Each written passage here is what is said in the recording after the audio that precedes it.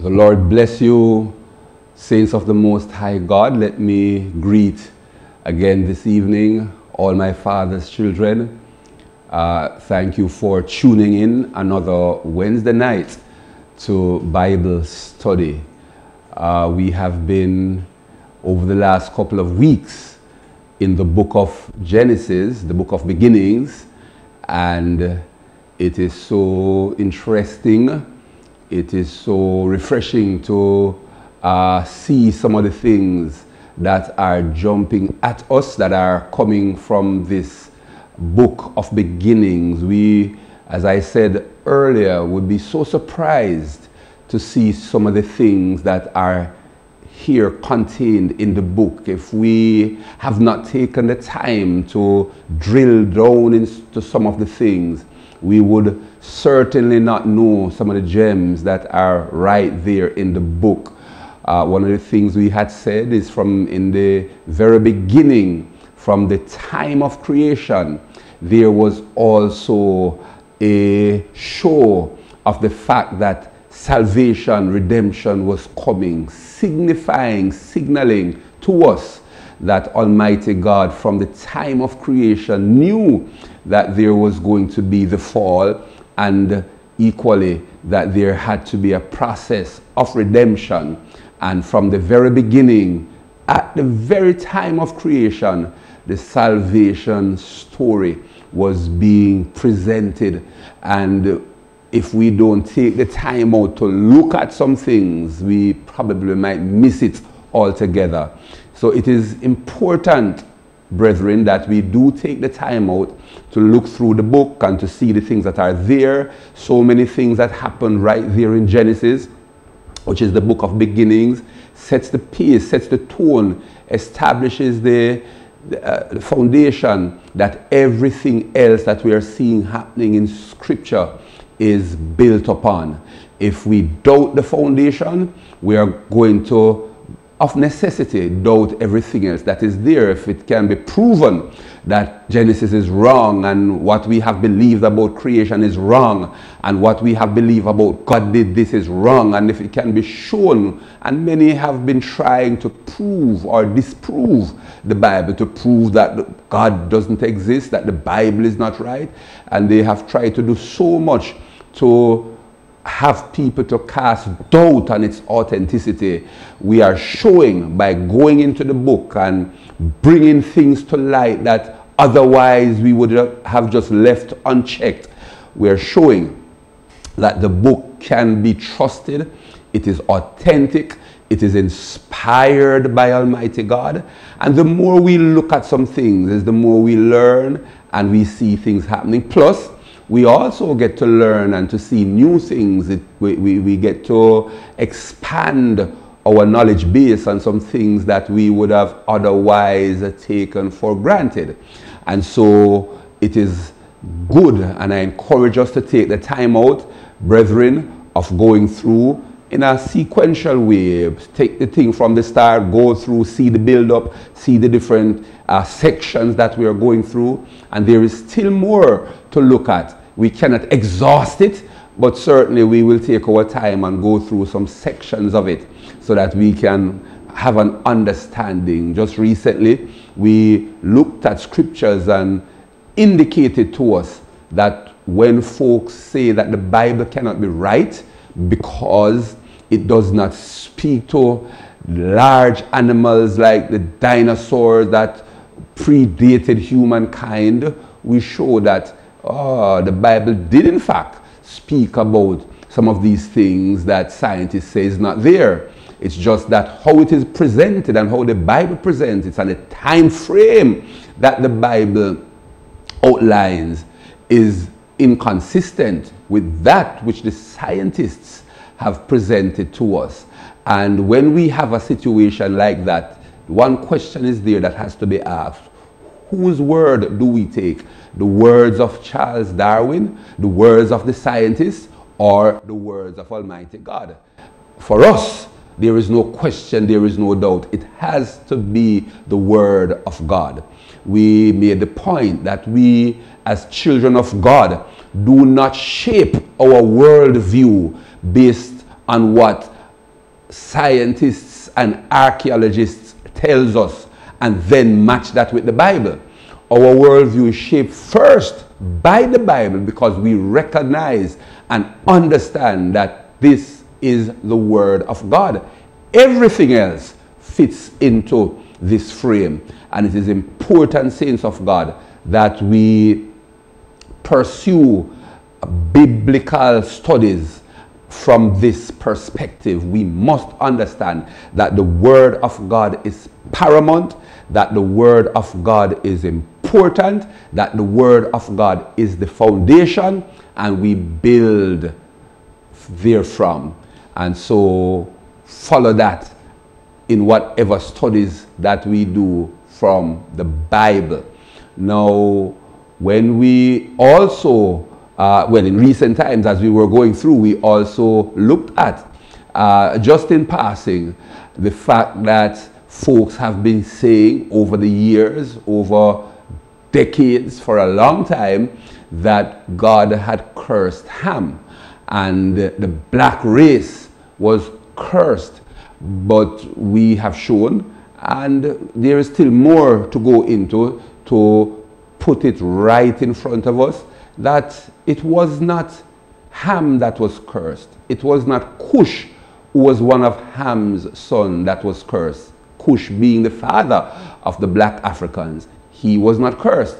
And therefore to say that the black race or the black people, the black Africans are cursed, and the Bible showed that a curse was passed on them, that is incorrect. The Bible did not suggest that at all, and the Bible was clear when it pointed out who was cursed. And it was not Cush who was the father of the black people, the black Africans, but it was Canaan who was the father of those who ultimately became known as the Canaanites. So we have got to put the thing into perspective and build from there.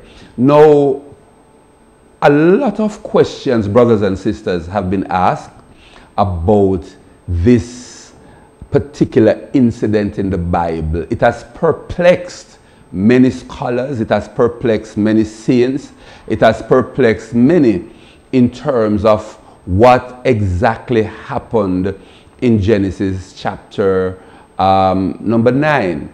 The Bible spoke about Noah, and Noah had a vineyard, and he planted his vineyard, and when the time came and he, picked the fruit and did what he had to do, it's the first time we're learning about having a winery, because he made wine and he drank and became drunk. And the thing about it is that when we hear something like this happening to a man that is righteous, he was and his family were the only people that was saved from the massive worldwide flood that wiped out all humankind, that wiped out all in the animal kingdom, that totally destroyed the earth at the time. It was only Noah and his family that was saved. So the Bible said Noah found grace in the eyes of the Lord. So here was a righteous man. Here was his family. And yet we see that he became drunk with wine from his vineyard. And it somehow tells us, saints of God, that we cannot be too careful, and we have to extract the simple thoughts and lessons that are outlined in the episodes that we see in scriptures.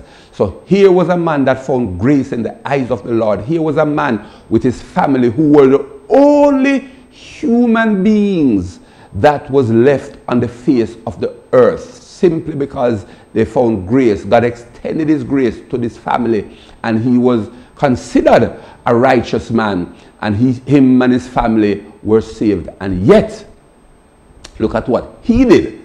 But then we are going to look a little bit further, because there are some other things that happened, and it is only when we start to drill into the Bible and we start to look at the terms and we start to understand the meaning of the terms in the context of how those folks would have seen it and understood the expressions that we are going to be able to put together and see exactly what the Bible was saying when it made reference to a couple of things. Now, the Bible tells us in Genesis 9 about this entire episode, the episode with Noah and his 3 sons, because we know that he had 3 sons, Shem, Ham, and Japheth.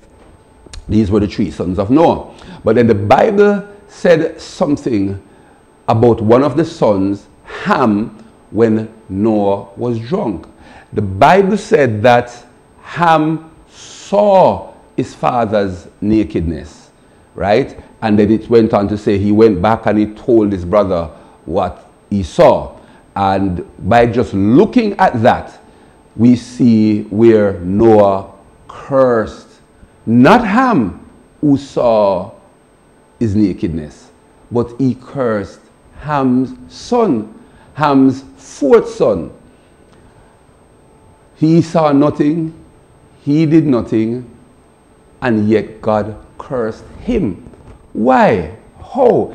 If all that happened is that Ham glimpsed at his drunken father, mark you, a man being drunk, falling on the ground in shameful nakedness, it is difficult sometimes not to see them, because he could have stumbled on him. And how could you really fault a man for stumbling on a drunken man on the ground naked? So that if he saw him and that is all that he did that was wrong, does that necessitate a curse? That is 1. And 2, and even if it required or necessitated a curse, why not curse Ham? Why go all the way down to curse Ham's son, who was Noah's grandson, so to speak? And so it perplexed the mind and the thought of many rabbis, other scholars, even saints today. Is it that he just saw the man on the ground naked and drunk? Because if he was drunk, he by his own self probably would have torn his clothes off. He's drunk, he don't know what he's doing. And you come and buck up into that. I mean, everybody is different and their reaction will be different. Not that you're going to dishonor and disrespect your elder or anybody else for that matter that you saw. But if you buck up into a situation and you saw it, it might be a little bit hard to pronounce a curse on an entire group simply because he saw you naked and you were the one that was drunk in the first place. If there's anybody that is to be beat with stripes, it probably should have been Noah himself, because he drank and got drunk and ended up in that situation of exposing himself. And notice I say it in this way. So to take it out on Ham's son sounds a bit harsh, unless, brothers and sisters, there is more to it than what first jumped at us. And we are going to take so we are in the book of Genesis, and we are going to take a look at this scripture again and see if there is more to it than meets the eye at first glance. And this is what the book of Genesis is about. This is what a lot of the books are about. Many times, if we just take a cursory look or a cursory read of what is there, we see some things and we pass over and we go on. It is just a story. But then, if we understand terms, if we understand expressions, if we understand some of the sayings that are directly related to the group of people that the thing is describing, we will get to learn some more and to understand some more about the meaning of certain terms and certain expressions, and come to a better understanding, brothers and sisters, of what might have transpired. Of course, there are about 3 or so views as to what the entire episode meant. What was it that happened in Genesis chapter 9? The Bible said that Ham saw his nakedness, and there's a school of thought that believe that he just saw something and that was it. He shouldn't have seen it, and the fact that he saw it and went and told his brother instead of doing something about it, the fact that he did nothing, that was an embarrassment to his father, and so he was cursed. But he wasn't cursed. It was his son that was cursed.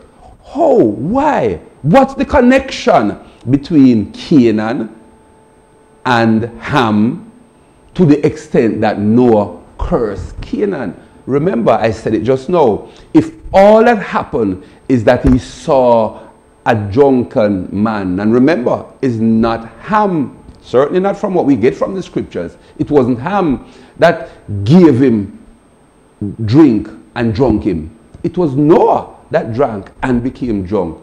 He was to have gotten stripes if anything was to have happened, but that didn't happen. Nor did Ham himself get a direct hit. Why and how is it linked to Canaan? There has to be a connection if justice is really to be served. And so it requires us, brethren, to pull back a little bit and take a deeper, closer look at this episode that many of us have known, have seen, have read over many years. And so I want us tonight, since we are in Genesis, this is another thing that we're going to look at. We're going to look at the races, as I told you, how they developed, how they spread across. We're going to look at the fact that there are different, what we call races. You know, some folks are black, some folks are Caucasian, what you call white, some folks are Chinese, some folks are Indian. Where did that come from? And it is clear, based on what we are taught, that it had to be a process of evolution, because if it was God, everybody, since he made Adam and Eve, everybody would have come out just like how Adam and Eve were. We could not have this kind of diversity if we all came from one parent. But can the Bible outline what happened? Can even science show what could have happened? And I submit to us, and we will get there, since we are in Genesis, and we are going to show that the Bible is absolutely correct.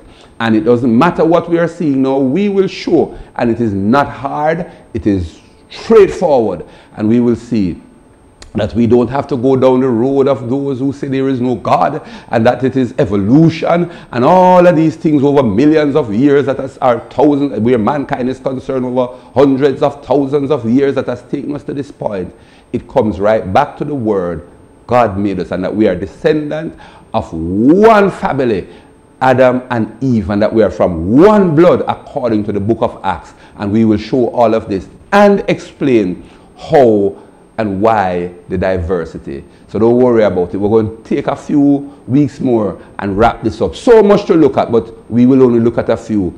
Save and except to say that the thing does make for a good study, and we will see that God is in charge, and everything in the book we can take, amen, at face value.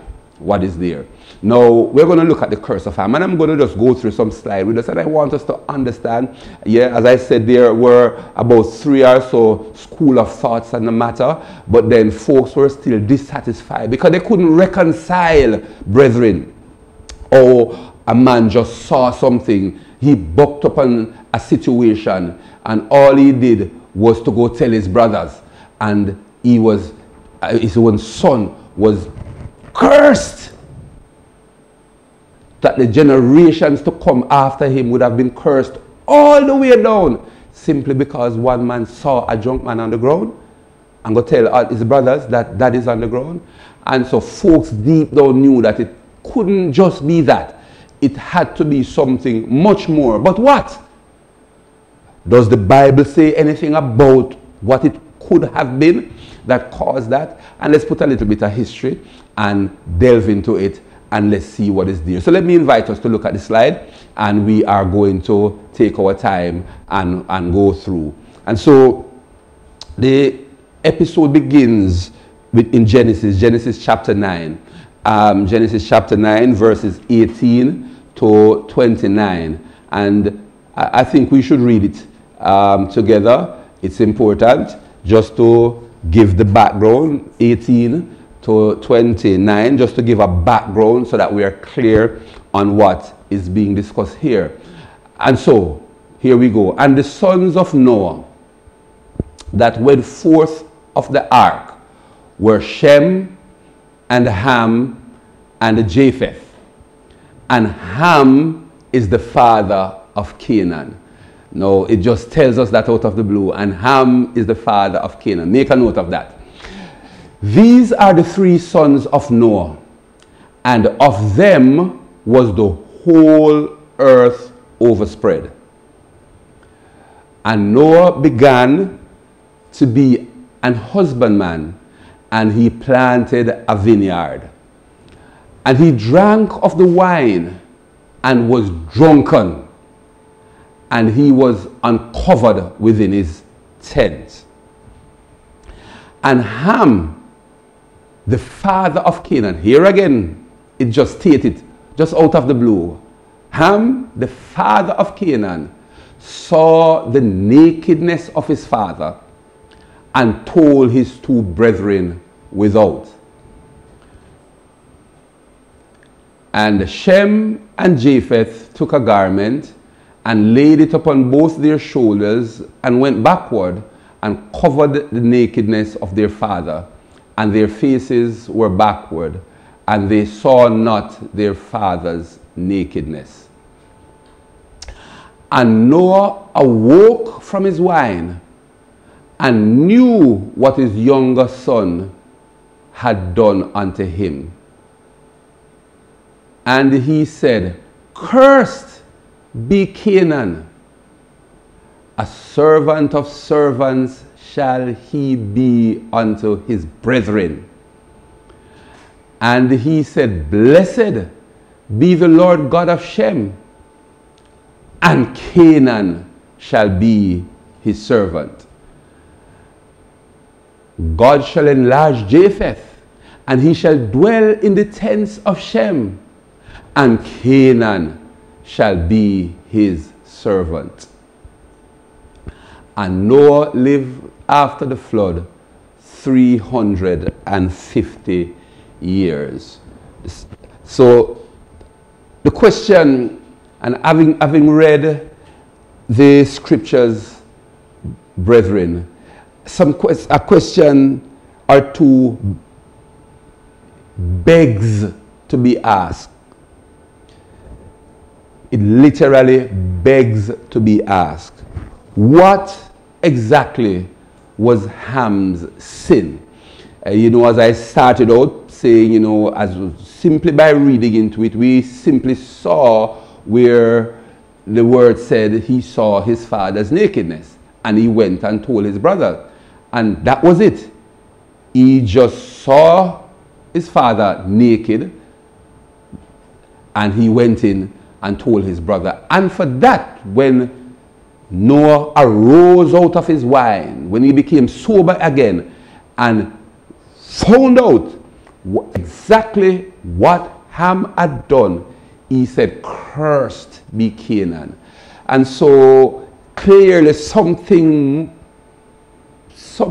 must have happened that caused Noah to take such a stance. And just to think that his son Ham saw him on the ground and told his brother was enough to bring down a curse on his own grandson, and not only that on his grandson, but on the generations after, because they all shall be servants to both Shem and Japheth going down the line. So the question again begs to be asked, what exactly was Ham's sin? Why was Canaan cursed for it? Yes, and it has puzzled many. And you know, since Ham was the one that committed the sin, worthy of a curse, why curse Canaan? And so the questions will keep coming and keep coming and keep coming. But brothers and sisters, I want us to take note of something very important. And so we're taking it from the top and we're coming down. I want us to take note that the writer on 2 occasions twice he advised us that Ham was the father of Canaan. He said it in verse 13, in verse 18, sorry, and he said it again in verse 22. It seemed as if this was intentional, as if he was priming us that Canaan is somehow, somewhere linked to Ham's sin. He primed us, he started out and just out of the blue, Moses wrote and just told us, and Canaan is the son of Ham, or Ham is the father of Canaan. He just tells us as if he's making a point. He wants us to understand something. He wants us to see something. I mean, Ham had other sons. He had Cush. He had Put. He had Egypt. That's the I forget his name, but he is the father of the Egyptians. And these three sons were there before Canaan. Why then would Moses single out Canaan and then make the point that Ham is the father of Canaan? Clearly, he is signaling something to us. And then in verse 22, it goes even further. He said the same thing again. And then he said it in relation to Ham seeing his father's nakedness. Right? If you look at it clearly, in verse 22, it says, and it makes it clear, right there in verse 22, it literally is linked. He said, it literally is linked to Ham seeing his father's nakedness. And Ham, the father of Canaan, saw the nakedness of his father and told his two brethren without. So here again, as we said, Moses linked the fact that Ham is the father of Canaan, but on this occasion, it is linked with Ham's seeing his father's nakedness. And so I want us, brothers and sisters, to bear this in mind. And so as we go further, we will bear it in mind and we will come back to it. All right? So we move on. Now, if it was, and I said it again, and this is just for emphasis, if it was just a mockery of seeing his father, why curse Canaan? Why not Ham? And the questions will always keep coming. So these are the things that we are going to use as a basis now to drill down, to observe some things that if we don't take the time out to look at and to understand, we are going to miss a whole lot. So Genesis 9:22, it says that Ham saw the nakedness of his father. Then in verse 24, it says that Noah knew what Ham had done to him. What we are seeing here is that clearly Ham did something. And clearly it was something terrible enough, to the extent that in verse 24, the Bible says that Noah knew what Ham had done unto him. Noah knew what Ham had done unto him. You get, brothers and sisters, the distinct impression, the distinct feel that something terribly wrong was done to him. And this is what I want us to understand. Just reading into the scripture, we are clear, we get the distinct feel. It jumps at us that when he came out of his drunkenness, he knew what Ham had done. Know what this guy did to me. He's aware of what was done to him. And you get the distinct feeling that something wrong was done to him. Now, I want us to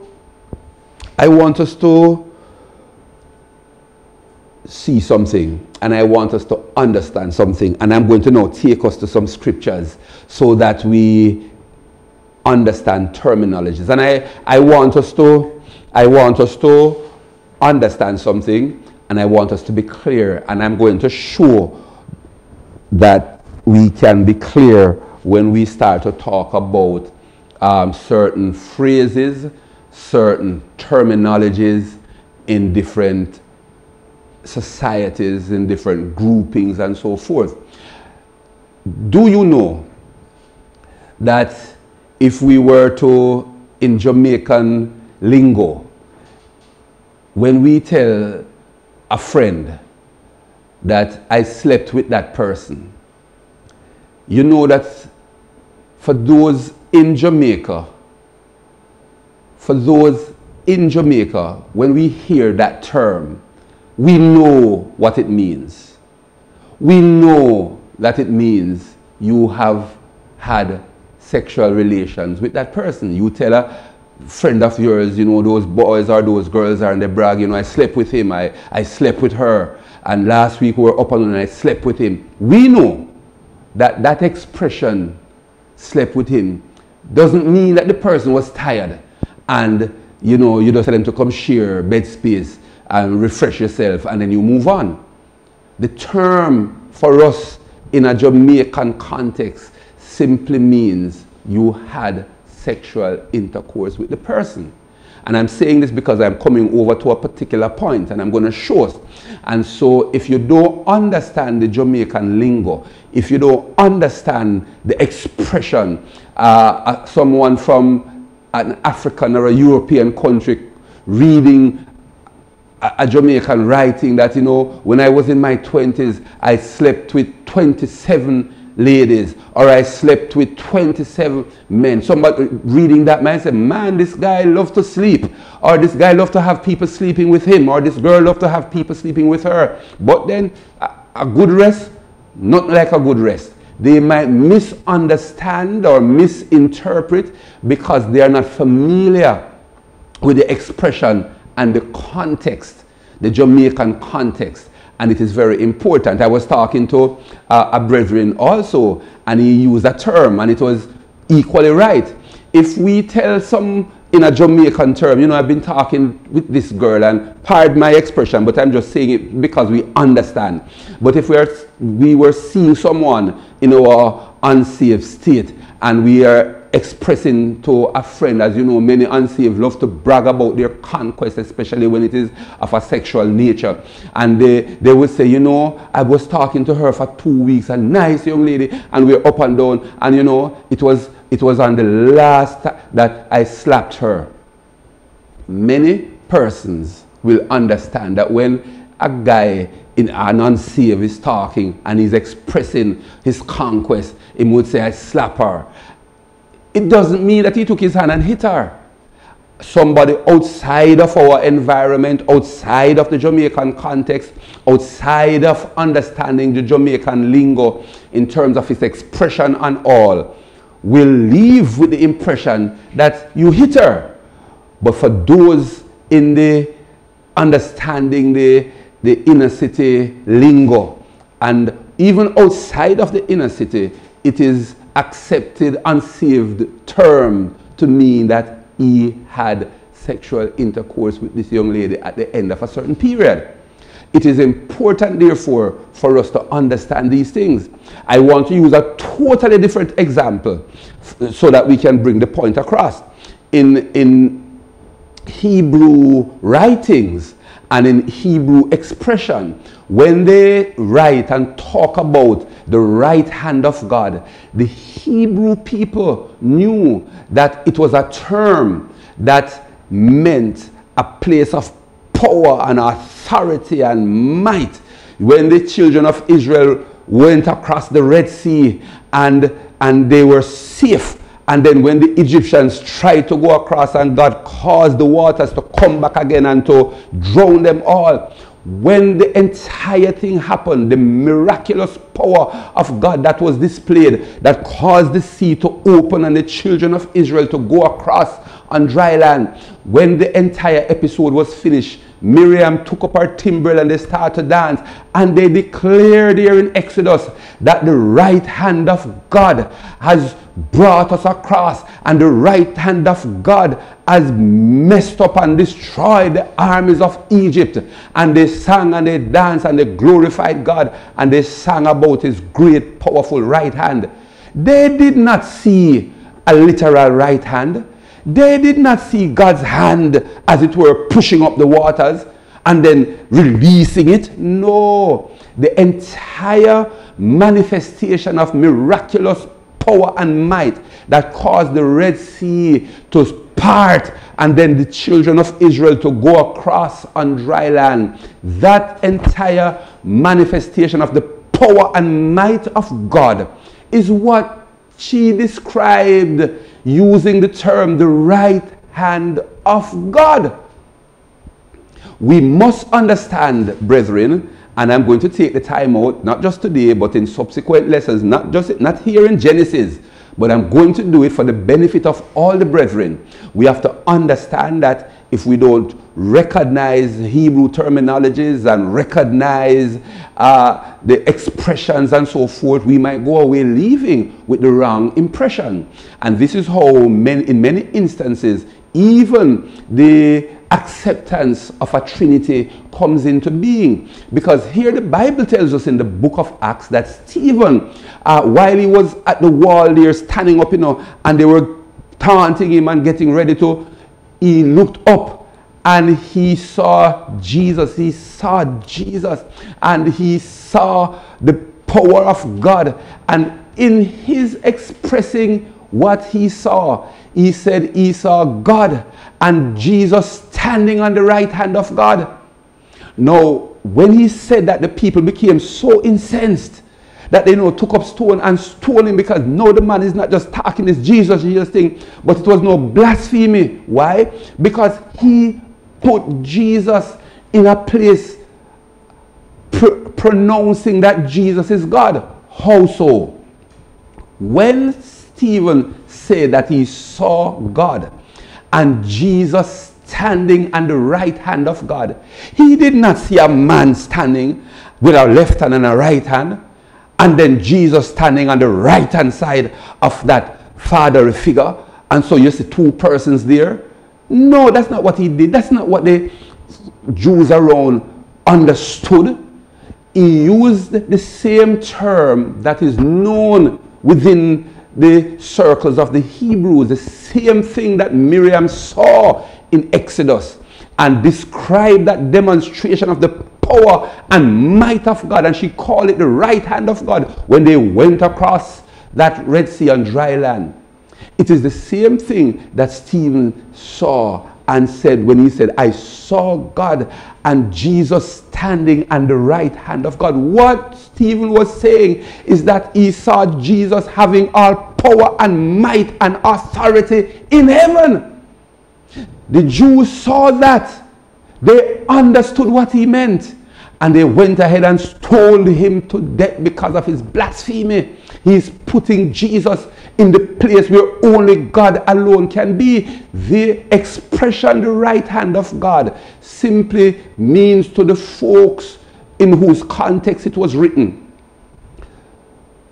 Jesus is in that place of power and might and highest authority, and he stands at that place.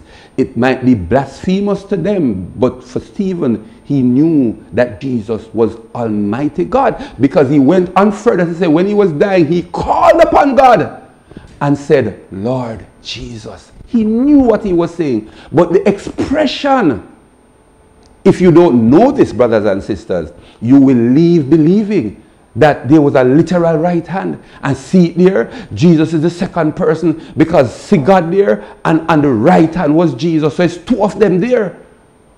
So by just reading from your English Bible and looking at that alone, you will leave with that impression. So I say this just to bring clarity to us, and then later on I'm going to go through a whole series of this, with all the brethren. Yes, a certain study does to look at these kind of things, look at the expressions, look at what they mean in the context of the Hebrews where it was written, because the scriptures were written, not in a particular, but they were written either in Hebrew, in Aramaic, in Greek, and we need to understand that. And so people write it and put the expressions as they know it.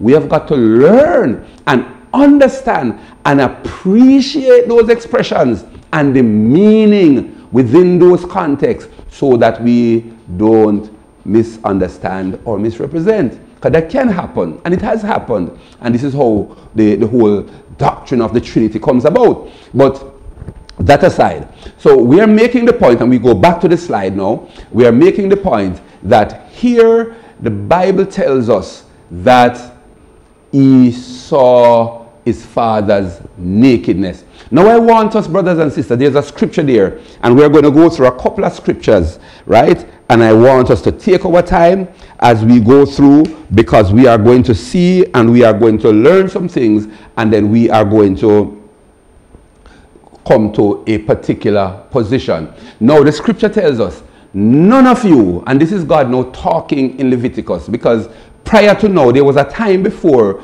in years gone by, earlier in the book of Genesis, where certain things were allowed. If you notice that in the earlier parts in Genesis, and God, and we will come to it, and I said it a few weeks ago, when after Cain killed Abel, and then he had another brother Seth, the Bible said that Cain went and he knew his wife. Where did Cain get his wife? And it had to be that Adam and Eve had other children. And so his wife, no doubt, would have come from one of those ladies that were there. Do you mean that Cain would have married his sister? Yes, that is exactly what happened. And that was permissible. So many eyebrows are going up. No, but that is exactly what happened. That is exactly what was allowed. And the Bible makes it clear that it was allowed. There was a time, however, that God changed that arrangement. And we are seeing that in the book of Leviticus. But there was a time before that God allowed it.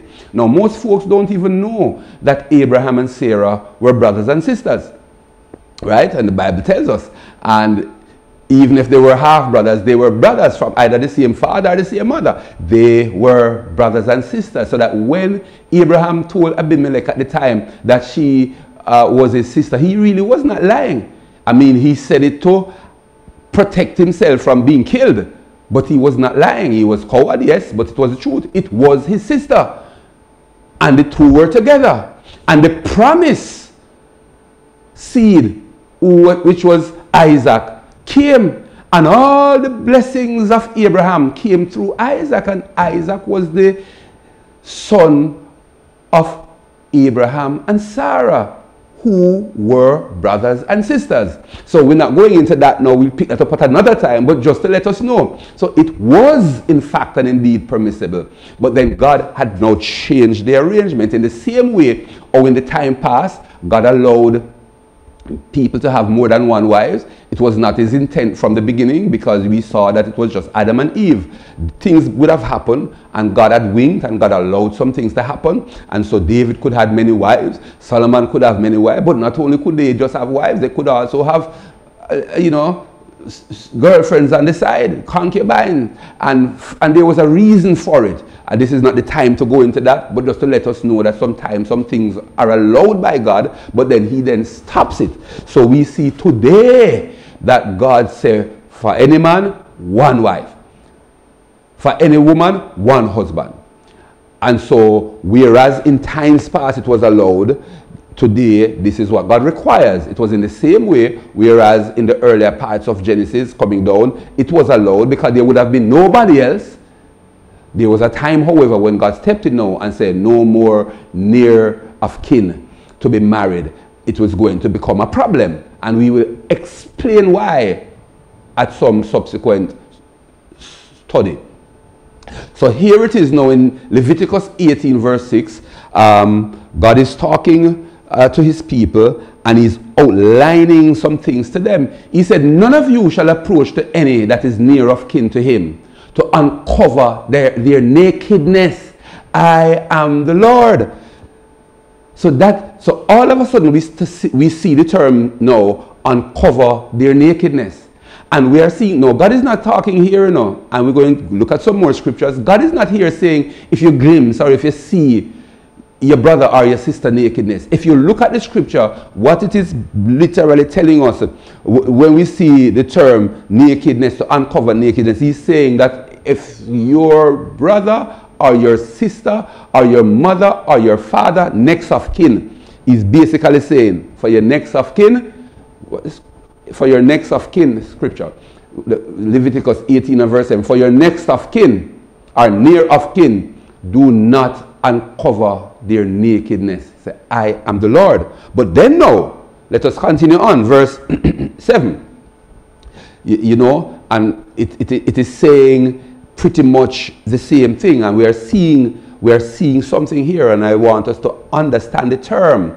So when God is talking about uncovering nakedness or seeing nakedness, he's talking about, just as we would say sleep with somebody, he's talking about sexual interaction, and we have to be very careful of that. And say, I am the Lord, don't do it. No, the nakedness of thy father, we are at Leviticus 18 and verse 7, or the nakedness of thy mother shall thou not uncover. She is thy mother, thou shalt not uncover her nakedness. So just as he was talking in verse 6 and say, any near of kin, don't uncover their nakedness, don't have no sexual relations with him or her, they are next of kin or near of kin, don't do it. He's now in verse 17 said, the nakedness of thy father or the nakedness of thy mother shall thou not uncover. He's saying you cannot have any kind of sexual intercourse. Mark you, God had to say this, because it had happened before. And we will look at it later on as we go down, because it happened in Genesis 19. If you can remember, when Lot was taken out of Sodom, his daughters went into him. And it was out of that relationship, that incestuous, unholy relationship, that the Moabites and the Ammonites came. But we will get back to that. So it can happen, and it has happened before. And it will continue to happen. And God was now guiding Israel as to how they ought to operate in this particular arena. But notice the term that he used in describing that you mustn't have sex with your sister and sex with your brother and intercourse with mother or father. He used the term which they clearly understood, to not to uncover their nakedness. Now, Leviticus 18, let us look at verse 9, and I want us to read a little bit further, because what this is saying now, verse 9, and we're going to read to probably about 5 or a couple verses down. I'll read and we'll just stop when we have seen enough. But here in these verses that we are reading, God is literally talking to and warning the Israelite men who to or who not to sleep with. So hear what he's saying now. The nakedness of thy sister, the daughter of thy father, or the daughter of thy mother, whether she be born at home or born abroad, even their nakedness thou shalt not uncover. Brothers and sisters, what God is saying to the Israelite men is telling them, and he's warning them over and over who they must not sleep with. He said, don't sleep with your sister. Whether it's from your father's side alone, or the daughter of your mother, or whether she be at home, or whether she go away and gone far for long and she get big now and look different, and you never have no link to her because you never see her for 20 years. So he's saying the nakedness of thy sister, the daughter of thy father, or the daughter of thy mother, whether she be born at home or born abroad, even their nakedness thou shalt not uncover. Brothers and sisters, he's telling them who they must not go and lay down with, have sexual relation with. Let us read further. So, the nakedness of thy son's daughter, or of thy daughter's daughter. In other words, fathers, you cannot have intercourse with your grandchildren. Mark, God knows why he's putting these things here. But I'm reading this for us to understand. And let us read on. Their nakedness thou shalt not uncover, for theirs is thine own nakedness. The nakedness of thy father's wife's daughter, begotten of thy father, she is thy sister. thou shalt not cover her nakedness. So this seems to be talking about the father having a wife that, you know, is not your own mother, but is still your sister, your half-sister. But then that is what happened to Abraham, and God permitted it. Now he's putting it into the heart of Moses and say, write it now. The thing has changed. But notice the term that he used to describe having the intercourse with your near of kin. The nakedness must not be uncovered. So the nakedness of thy father's wife, daughter, begotten of thy father, she is thy sister. Thou shalt not uncover her nakedness. Read on a little more. Thou shalt not uncover the nakedness of thy father's sister. She is thy father's near king's woman. Thou shalt not uncover the nakedness of thy mother's sister, for she is thy mother's near king's woman. Thou shalt not uncover the nakedness of thy father's brother. Thou shalt not approach to his wife. She is thine aunt. Thou shalt not uncover the nakedness of thy daughter in the law. She is thy son's wife. Thou shalt not uncover her nakedness.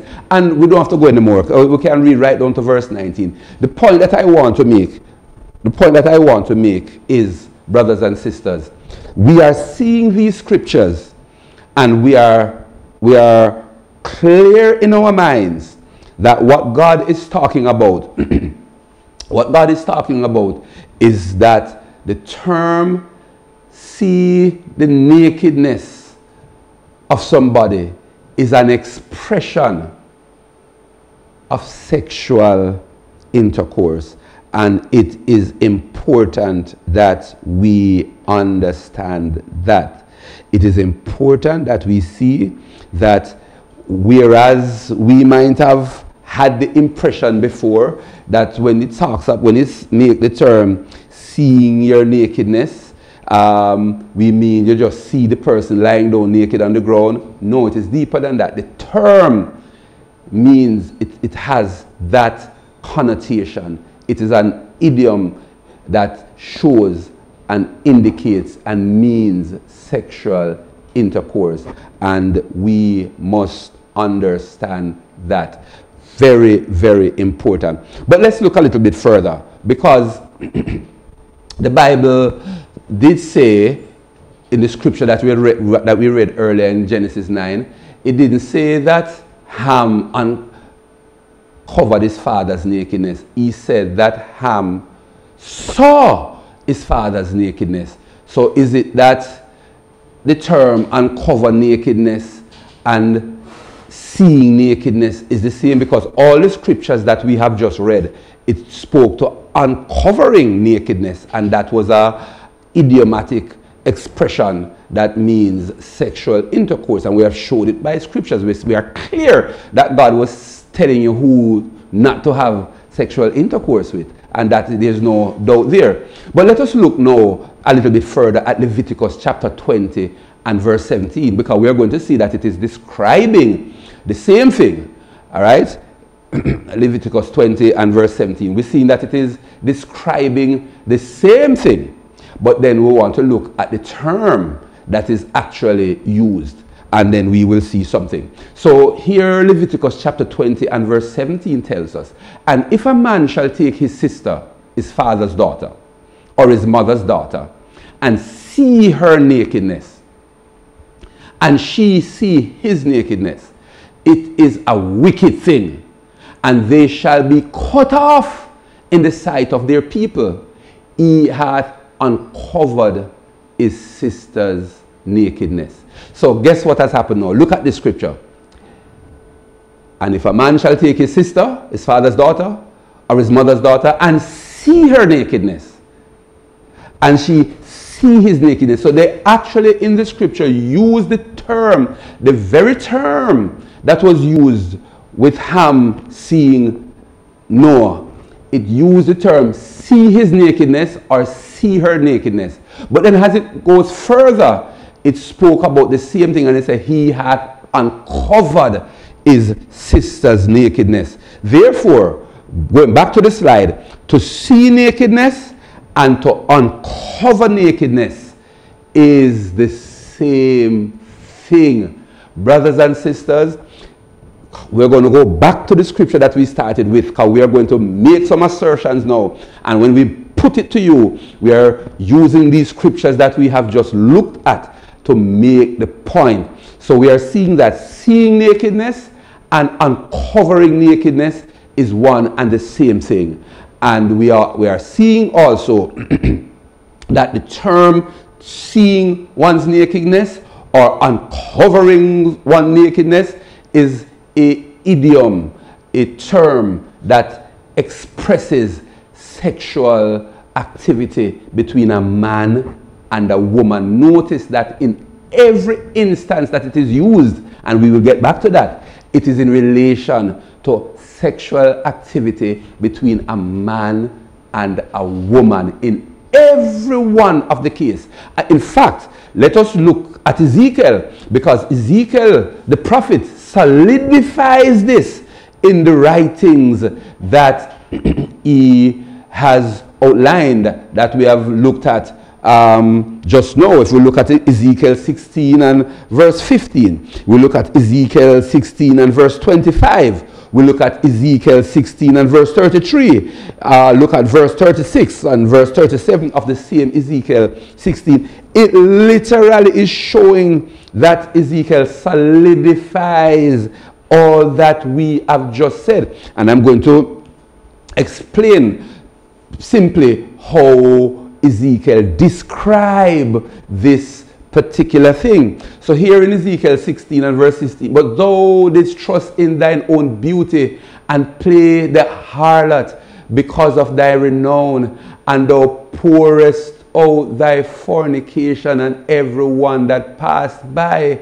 his it was. So as we start to read, we are realizing here now that Ezekiel is comparing Israel to a prostitute, because she seemed to be committing fornication. So this is now showing, that it is a sexual act, and he's likening what Israel is doing to God as what a prostitute does with a man. Every man that passes, try to get them to go to bed with them, and is literally linking the act of a prostitute with how Israel is operating as God's beloved. She play the harlot, she have fornication with everyone that passed by, because she thinks that she's beautiful and all. It is an act of sexual activity. So we go on to verse 25, and just to go a little bit further to show exactly what it is that Ezekiel is talking about. Thou hast built thy high place at every head of the way, and hast made thy beauty to be abhorred, and hast opened up thy feet to every one that passed by, and multiplied thy whoredoms. Let us read on and go down the line. We'll jump to verse 33, and then we can read from 33. But he's talking about the whoredom of Israel. Thou give gifts to all whores, but thou givest thy gift to all thy lovers. They, that's men, give gift to all whores, but thou givest thy gift to all thy lovers, and hirest them, that they may come unto thee on every side for thy whoredom. Verse 36.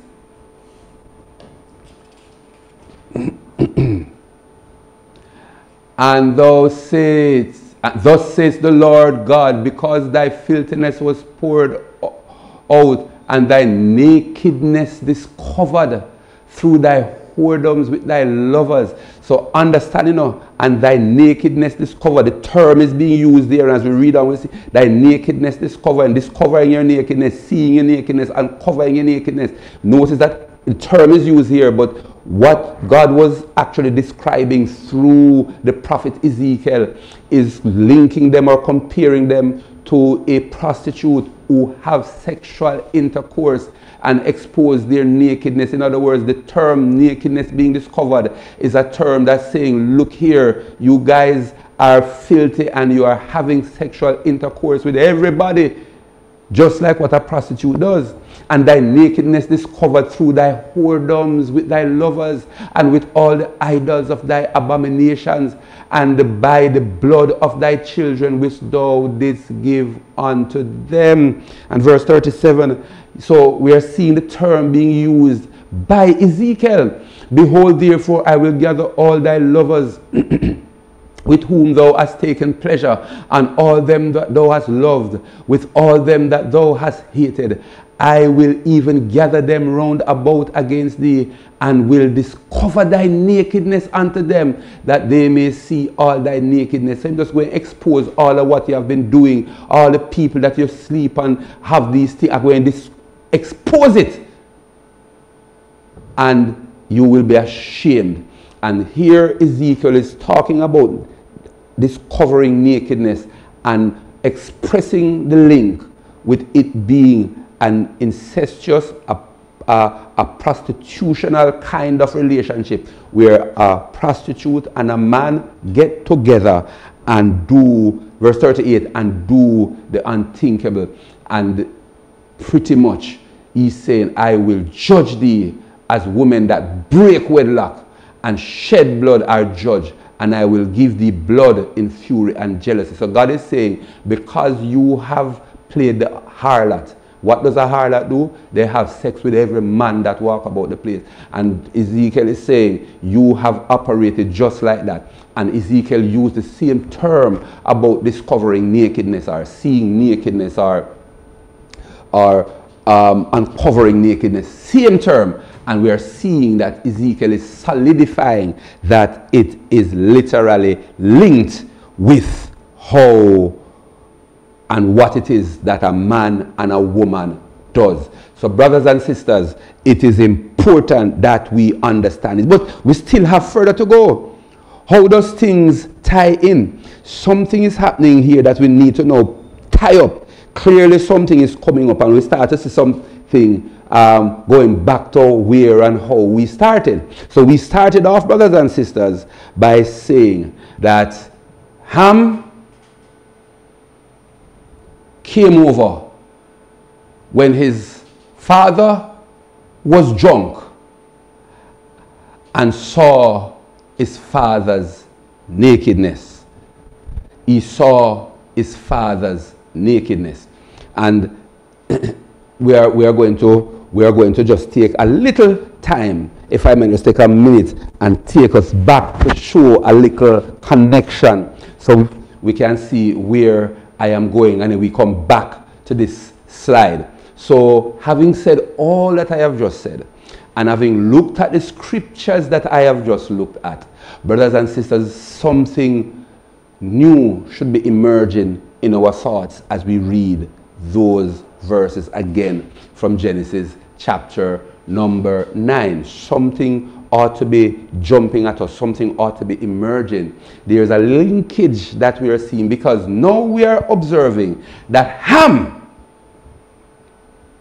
recognizing that his father was out of it, drunk and stoned out, went over his father's tent and saw his father's nakedness. It means he did something of a sexual nature, because that is what that idiomatic term means. Seeing his father's nakedness, uncovering his father's nakedness, discovering their nakedness, it means the same thing.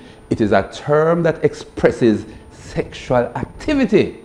So he went across the tent in his father's drunken stupor and uncovered his father's nakedness. So it could mean that the wickedest of things happened. He went over to his father's tent and did something of a sexual nature while his father was drunk. Is it that he did the unthinkable and buggered his father? Because those kind of things we knew of happening before. Or is it that he still did the unthinkable and went in to his mother? Well, the Bible said he discovered his father's nakedness. It didn't say he discovered his mother's nakedness. it says he discovered his father's nakedness, which is very significant, because nowhere, because we could leave with the thought coming into our mind, whoa, it looked like Ham did something serious, based on what we are now learning and based on what we are now picking up from the scriptures that we have read in Leviticus, the scriptures that we have read in Ezekiel. We are picking up something here. Clearly something terribly wrong had gone down. But the Bible said he discovered his father's nakedness, which means, based on what we know the term now to mean, it seemed as if he went in and knew his father. But there is something I want us to dig a little bit deeper into and to grasp, because the Bible made no mention about him uncovering his mother's nakedness. It only spoke of his father's nakedness. But let us go further. Let us dig a little bit deeper. Let us look at a few more scriptures and see if something emerged that now causes us to see more, and that makes the plot even more thicker. Let us go to Leviticus chapter number 18 again and see what is there. Leviticus chapter 18. We want to see how this ties in. We want to see how this gets together, because we want to be clear. We want to be very clear that we know that we have the thing in a particular light. Leviticus 18 and verse 7. It says this: the nakedness of thy father or the nakedness of thy mother shalt thou not uncover. She is thy mother. Thou shalt not uncover her nakedness. Verse 8.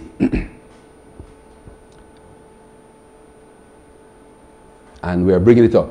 The nakedness of thy father's wife, which would be thy mother, shalt thou not uncover. It is thy father's nakedness. I wonder if we let us go again and let us see if we get something coming out of this, brothers and sisters. So let us go back to verse 7. I want us to understand, and I want us to see it coming out. It is all in the Bible. It is all in the book. And I want us to be very clear and to see what is being said and what is coming out at us. The nakedness of thy father or the nakedness of thy mother shalt thou not uncover. She is thy mother. Thou shalt not uncover her nakedness. And in verse 8, the nakedness of thy father's wife shalt thou not uncover. It is thy father's nakedness. What it is saying, brothers and sisters, what it has just done, it has just equated mother's nakedness with father's nakedness. It is one and the same. So that if the expression is, you have uncovered or you have seen your father's nakedness, it is the same thing if it is that they had written, you have uncovered your mother's nakedness. So something could have happened that signaled that something of a sexual nature took place, and you uncovered your mother's nakedness, but it is still described as uncovering or seeing your father's nakedness. The nakedness of your father's wife, which are the nakedness of your mother, it is thy father's nakedness. So it will be described that way. What we saw in Genesis chapter 9, what we read being described is that Ham discovered or saw Noah's nakedness, his father's nakedness. It means something of a sexual nature took place. But it was not with Noah. Brethren, I submit to you based on what the scripture is saying here, that the nakedness of your father is the same thing as the nakedness of your mother. Ham went into his father's tent and uncovered his mother's nakedness.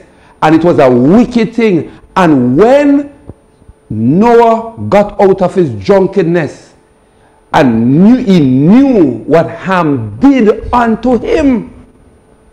And that's why I said from the beginning, it signaled to us that something of gravity took place. Just from how the scripture put it, he knew what Ham had done to him.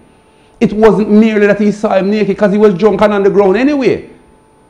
What Ham did, brothers and sisters, he went in based on what the term nakedness, seeing your father's nakedness mean, is the same thing as seeing your mother's nakedness. And notice, it always is used in conjunction between sexual activity of a man and a woman. It is never used in conjunction with a man and a man. Never. When we look at God talking about homosexual relationship and a man must not go with a man, he never uses the term uncovering the man's nakedness. Anytime the term father's nakedness or mother's nakedness or sister's nakedness or brother's nakedness is used in terms of uncovering or seeing, it is always in relation to sexual activity between a man and a woman. What is jumping out at us, brothers and sisters, is that Ham did the unthinkable and went into his father's tent when he was drunk and knew his own mom. And guess what? The unthinkable. Notice, going back now to the scripture that we started out with, when Moses told us 2 times in short order, in very short order, he told us 2 times in very short order.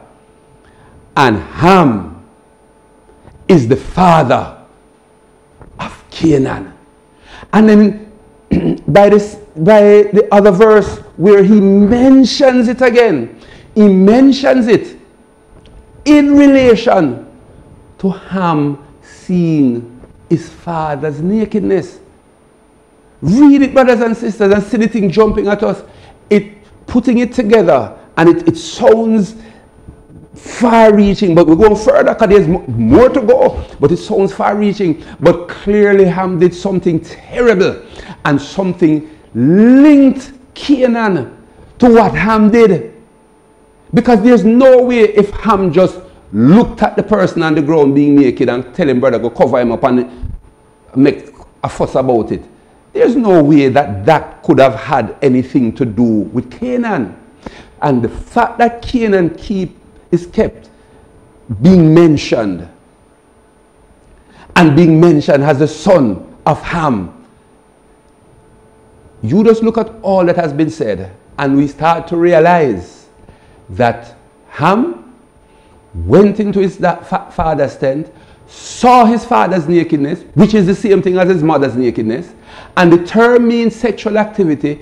Ham went into the tent and did the unthinkable, and the lady conceived, and Ham is the father of Canaan. Canaan came, and it was not Noah's son, but came through Noah's wife, but it was not Noah's son.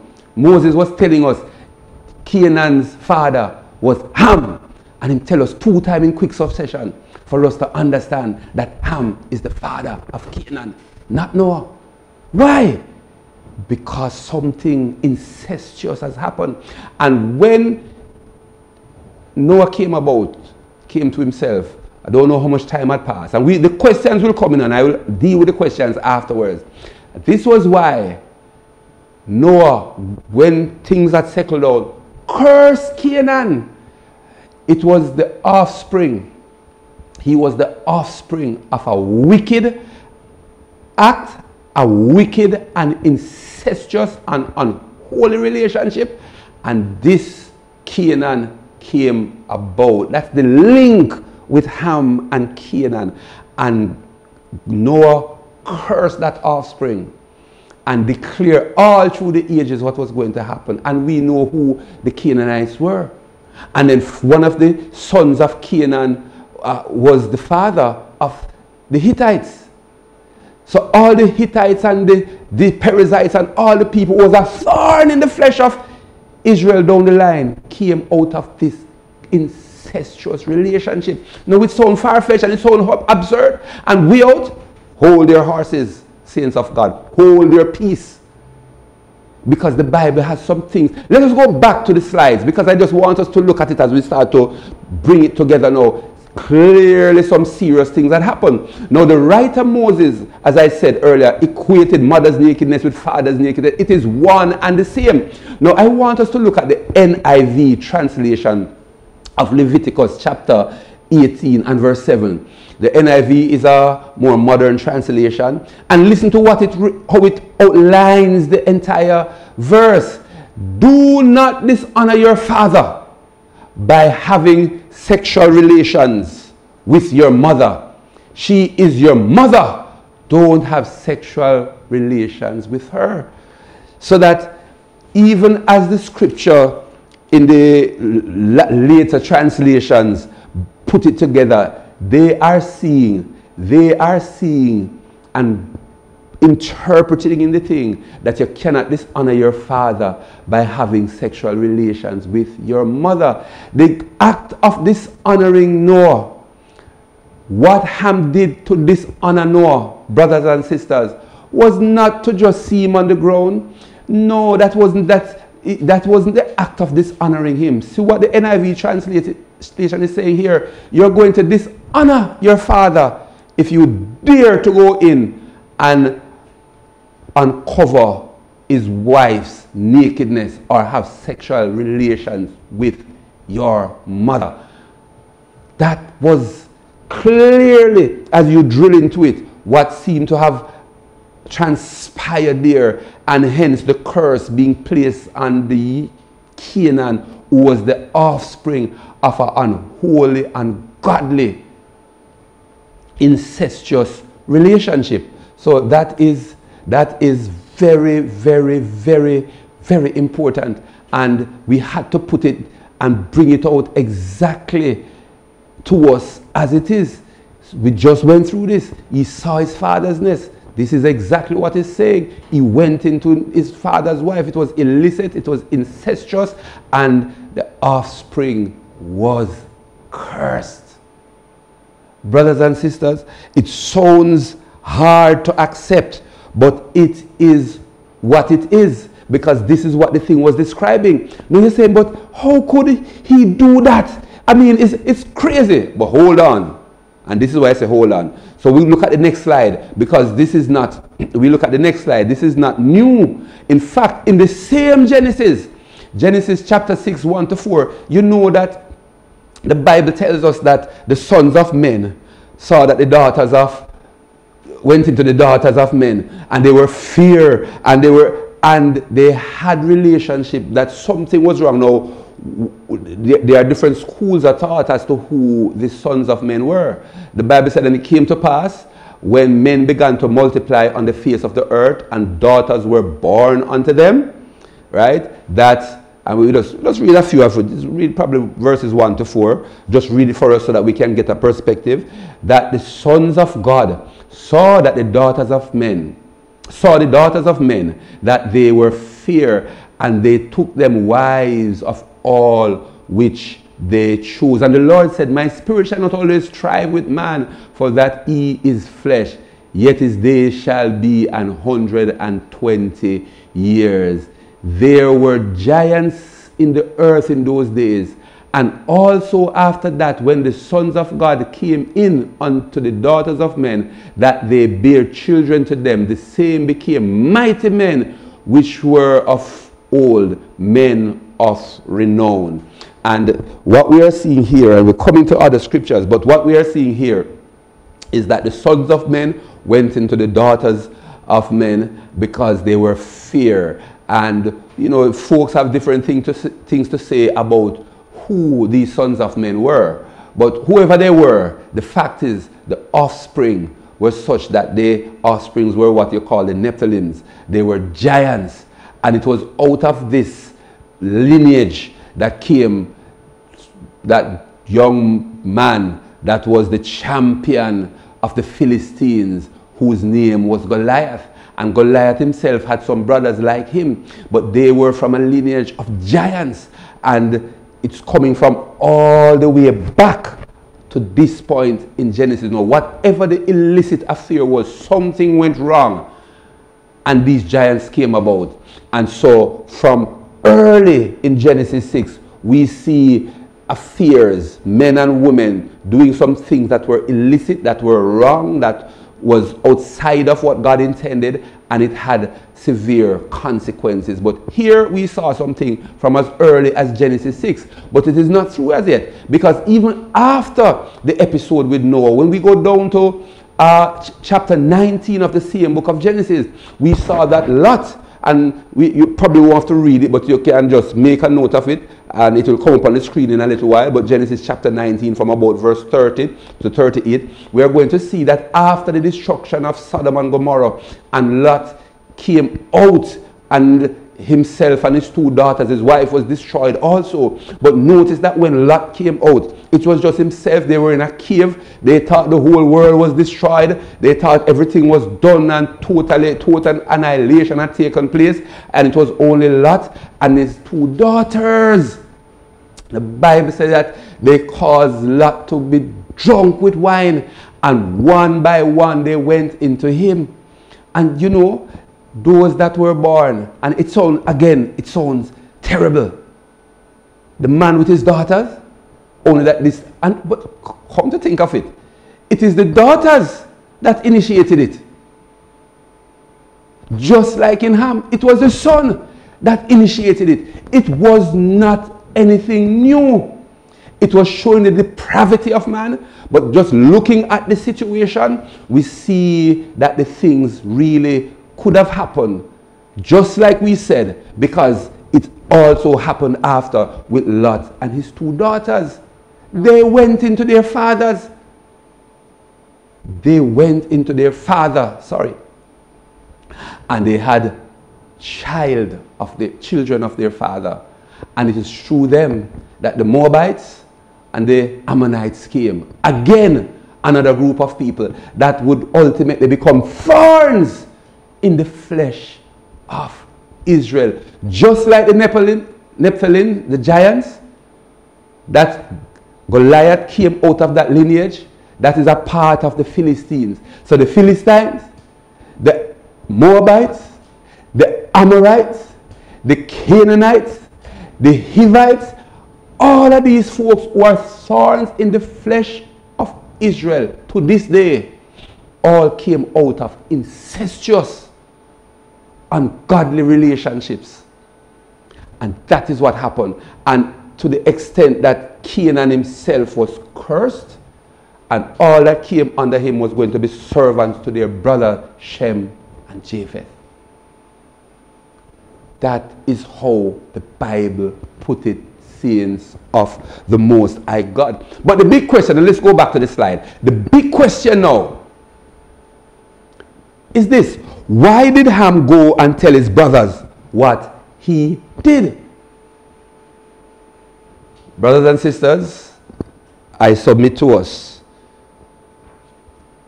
he was declaring that he was now in the role of leadership, because he did what he did, and then he went and tell them. So he was declaring something to them. He was now saying, look, I have usurped authority. I am now in charge.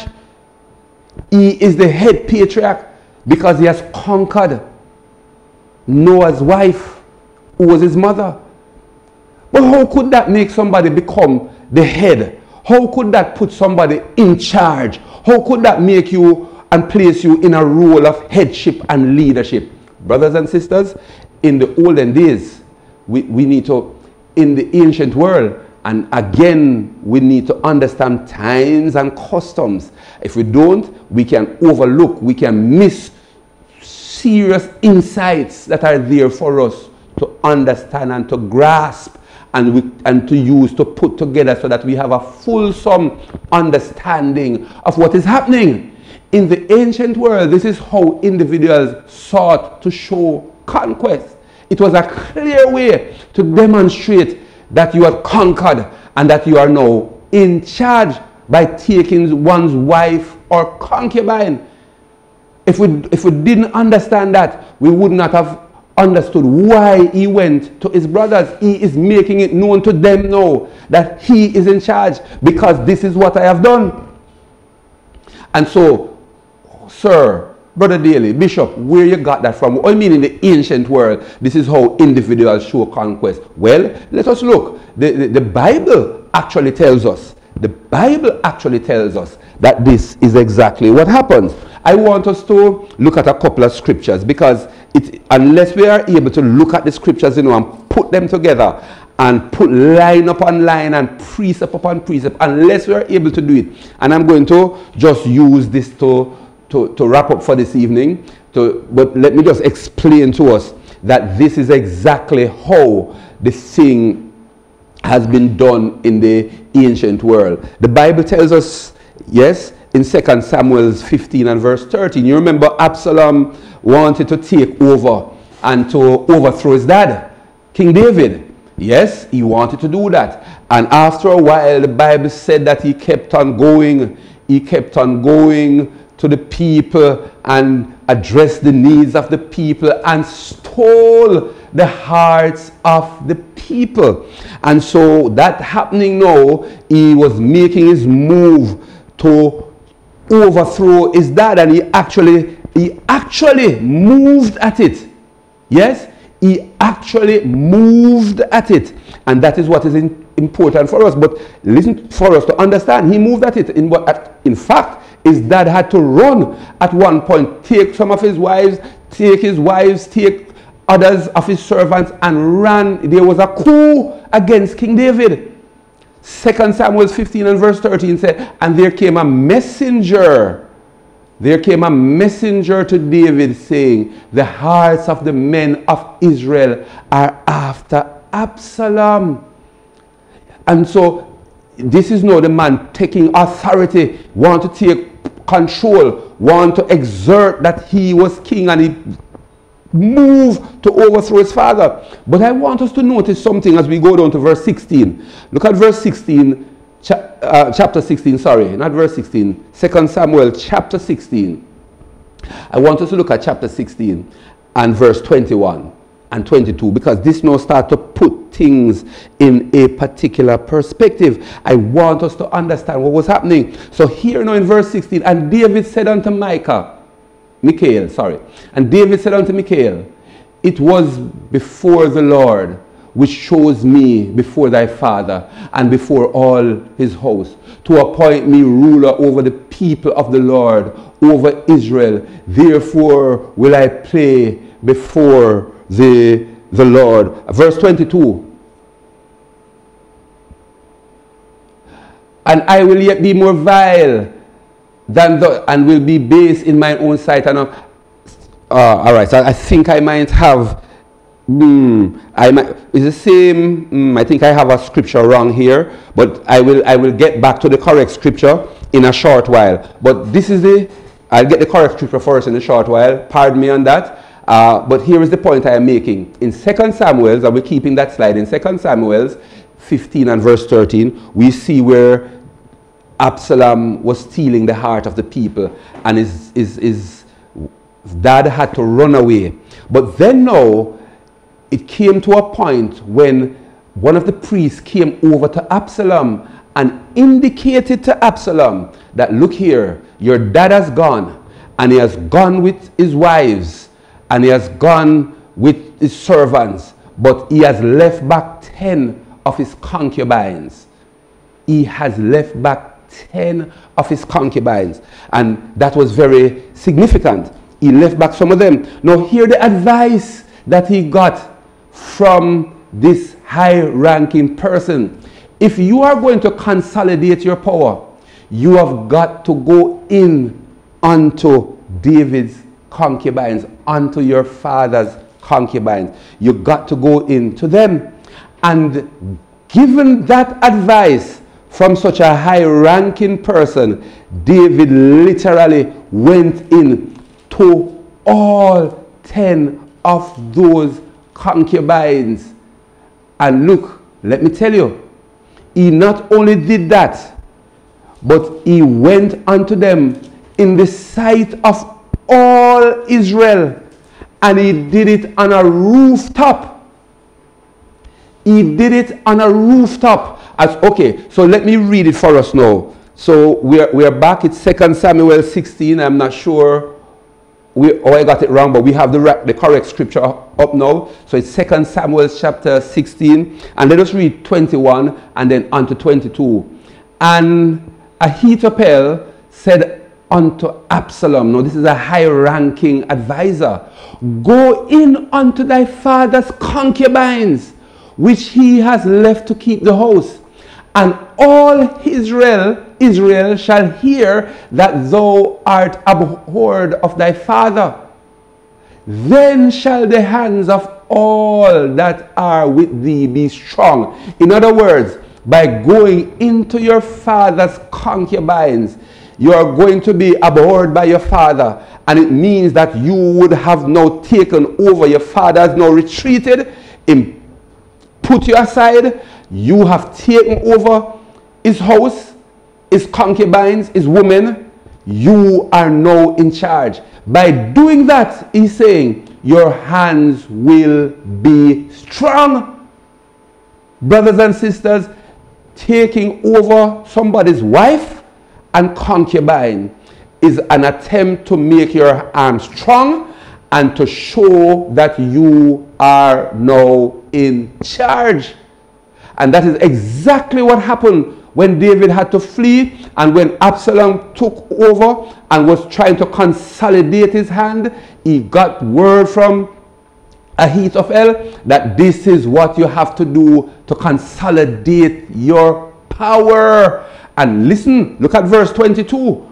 Verse 22 now. So they spread Absalom a tent upon the top of the house, and Absalom went in unto his father's concubines in the sight of all Israel. Now, in the past when we read these scriptures, we were just saying, what a stupid man, what a wicked man, and we saw all kind of things.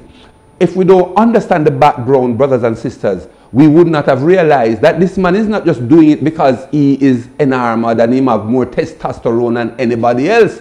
No, that is not it.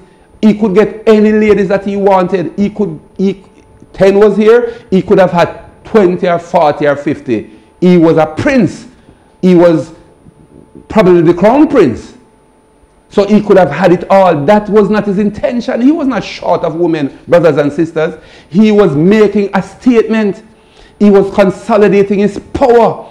And in those days, that time and long before that, a sign of consolidation of power, a sign of taking authority was to go into the patriarch or the king or the head, whoever was in charge. You conquer their wives or their concubines, and you would have taken over and show them. It's the same thing in the animal kingdom. When a new lion, young lion comes, if he wants to take over, the first thing he does is try to kill the other lion and to subdue the lioness. And once he subdues her, and subdue mean, you know, lion, and uncovering the lion nakedness, having intercourse with the female. Once he does that, he is now the new king of the jungle in that particular block. Well, it was the same thing. And Absalom went on the roof, and notice they said they spread the tent on top of a roof because they wanted everybody to see. Brothers and sisters, this is what Ham did. He now went to his brothers and told them, because he wanted them to know what he did so that they could understand that he was now in charge. This is exactly what Absalom did. He put it up there for them to see. He didn't have to go tell anybody. He put it there for them to see. This is what I am doing. I am now the king. But brothers and sisters, let's go a little bit further. I want to make the point even clearer. And this is God now speaking. Let us look to 2 Samuel chapter number 12 and verse 7. And I'm going to have to wrap it up now because the time is upon me for this evening.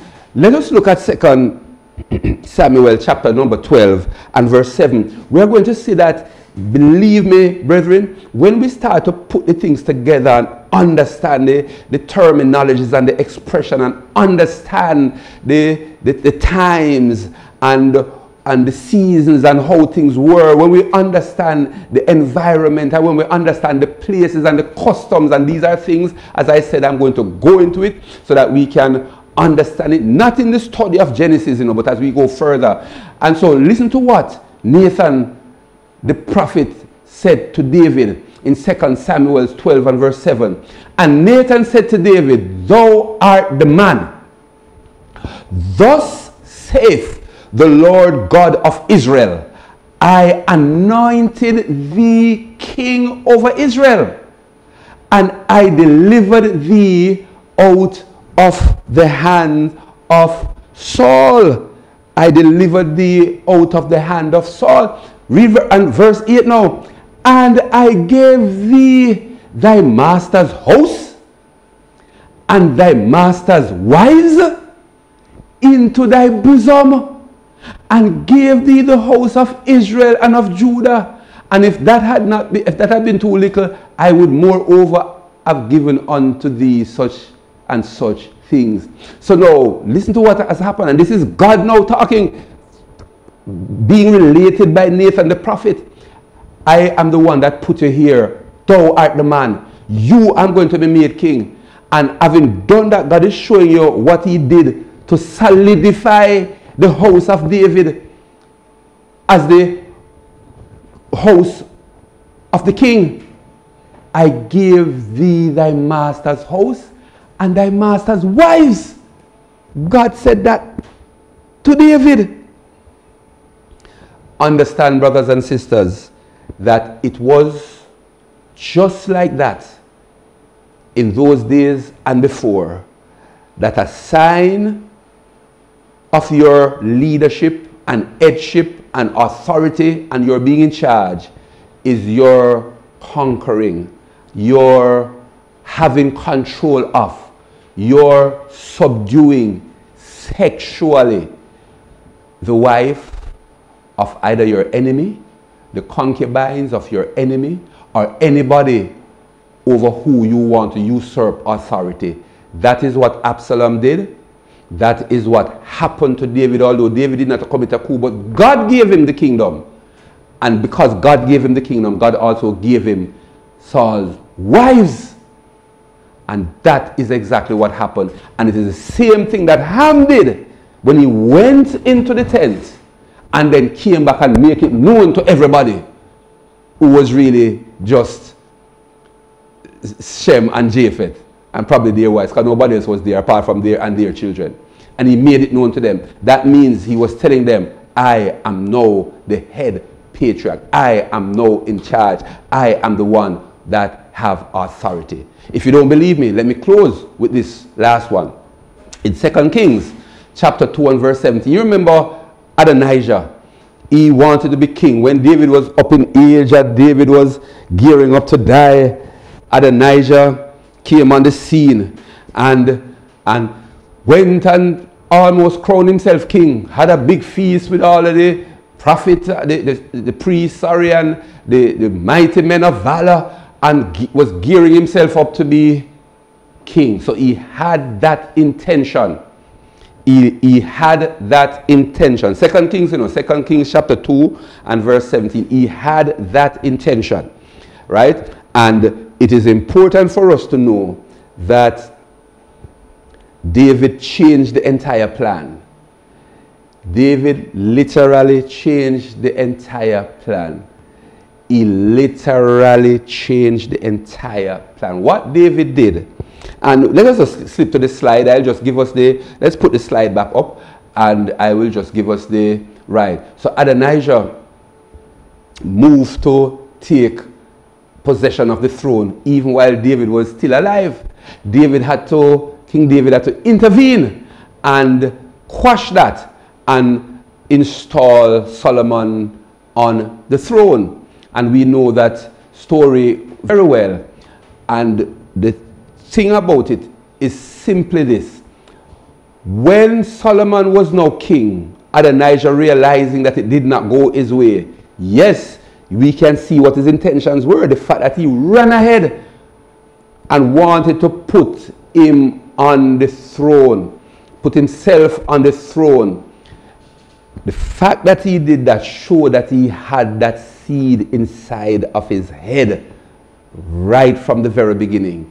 But King David turned it around and Solomon was installed on the throne. Solomon was placed there by King David, was placed there by Almighty God. But the Bible tells us that after Solomon was installed and everything, Adonijah came to Solomon's mother. Adonijah came to Solomon's mother and made a particular request. And it is important that we understand the nature of the request, because we all knew what happened. The Bible tells us that based on the request that Adonijah made to Solomon, Solomon called in his men to fall upon him, to kill him. Why would Solomon do such a thing? Why would Solomon kill his brother? Or because he asked for a particular person to be married to? That's hard, that's cold, that's callous. And these are the things that sometimes, if we don't understand context, we will not really understand what was happening. Now, most of us don't recall the name of the person that Adonijah asked to be married to. So Adonijah subtly went in to Solomon's mother, who was Bathsheba, and said to her, "Long live the queen. Please ask the king on my behalf. I just want to marry to somebody, and ask him if I could get such and such to marry to them." Do you know, brothers and sisters, whose hands he asked for in marriage? It was one of King David's wife, former wives. By now King David probably would have died. Yes, by now King David would have died. He asked for the wife, the former wife of David. That's strange, considering they all knew in that time what such a request can mean. If you and I don't know, we would say, what is wrong? Him just ask for a lady for his wife. I mean, what's wrong with that? Let me tell us what's wrong with that. This lady was the former wife. And former meaning only because King David died. So it was David's widow. If Solomon gave him the wife of the former king, and he went into her, and he uncovered her nakedness, or he slept with her, or any of the term that we know to say that he had intercourse in that, he now would have a royal seed that would be antagonistic to Solomon and his seed. It would be a problem. It would show that he's trying to usurp authority. Notice the answer that Solomon gave when his mother came to him. He said, what? He asked for the wife, for the hands of such and such in marriage. Oh, so are you going to ask for the kingdom for him also? Why would Solomon go there? Because he knew that if you give this man the wife of the former king, you're giving him a reason to exert authority and to have a contending seed with the existing king. He said, oh, the fact that you can ask me to give the man, this lady, might as well you tell me, mama, to give him the kingdom. Because that is what it meant. And notice that Solomon moved immediately and killed Adonijah. He knew what it meant. Brothers and sisters, this is the custom, or was the custom of the day, going all the way back. What Ham did and called his brothers and let them know was for them to understand that he was now fully in charge. And we see it coming all the way down. It is a mouthful today, but this is how dangerous, this is how much it can affect our stomachs just to hear and to dig a bit deeper to find out exactly what it was that Ham did that would have caused Noah to declare and to state or to make it known when he knew what Ham did to him, and then to turn around and to curse Canaan. Clearly Canaan was connected from the beginning with Ham. Ham went in and did the unthinkable, and a seed, a son, came out of that unholy, incestuous relation, and that seed was cursed from before it was born. I will go through to expand and address the questions that would naturally emerge from this, but I'll have to take that up next time, because for this evening I must close now. So God bless you. We are still in the book of Genesis, and there is still more things that we are going to unearth, still more things that we are going to see as we go down. And who was Melchizedek, by the way? What was his purpose? What was it that was so queer and at the same time serious about him, that in his days Abraham, the architect, the father of the faithful, the father of the Jewish nation, had to bow to him and pay tithes to him? Who was this Melchizedek that in the New Testament time the writers wrote about him and esteemed him in a particular way? That man that showed up in Genesis. Who was this man? And so we have that to look at. There's so much in Genesis, so much to learn, so much that we can put together.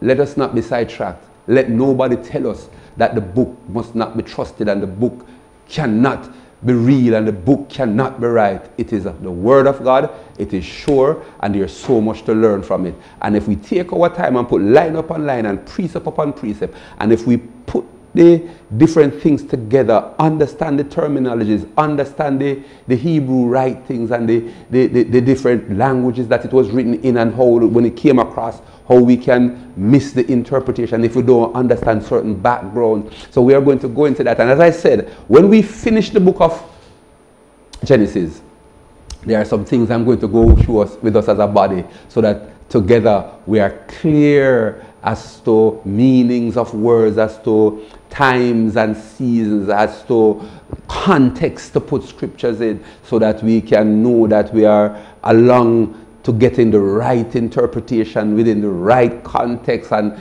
understand clearly, line upon line, precept upon precept, here a little, there a little. It is so important.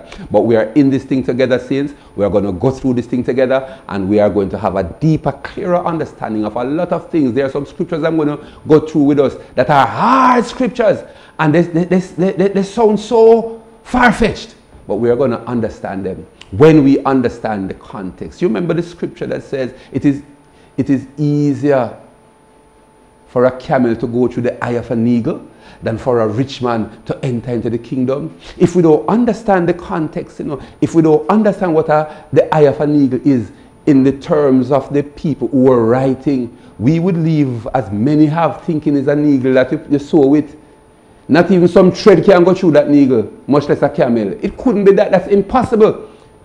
And yet Jesus did not say it was impossible, because you had rich men in the church and around him that buried him in his time. But we're going to go through it so that we can understand context and we can all be blessed. I must stop here, but we are in the book of Genesis still. God's willing, next week, same time, and we continue and explore and learn and expand our knowledge of the Word of God. God bless you. Just before I pray, remember, saints of the Most High God, that this Friday, please, it is Jerk Friday. We are still in building fund mode, a massive luncheon we are going to have. And for that day, we are asking you, please, just take lunch from us. We're going to have chicken, we're going to have pork, we're going to have fish. Please come by. Lunch will start being served from about 11 o'clock. Just make your call, just swing by. We are going to just prepare for everybody, and we don't want anything to waste. Take your lunch, take your dinner. Don't do nothing on that day called cooking. Just take it from us and supply and take it from us, and just do what you can to support the initiative in relation to our building program. Thank you so much. God bless you, and we look forward to a great turnout, walking, driving, fly in anything, but we want us to be in this thing together. The Lord bless you in Jesus' name. Father, we bless your great name. We thank you again for allowing us to meet one more time and to have Bible study. Touch our minds, touch our hearts. Let your words flow into our system. Help us to grow. Help us to expand. Stretch yourself out in us, oh God, as we continue to study your word and to learn more and more day by day. Have your own way. Let your will be done. We give you thanks. We glorify you. We magnify you, great God. In Jesus' name, amen and amen. Praise God. Praise God. God richly bless you. Thank you so much for being in Bible study tonight. God's willing, next week, same time, as we continue in the book of Genesis to explore and to be edified. God bless you in Jesus' name. Amen.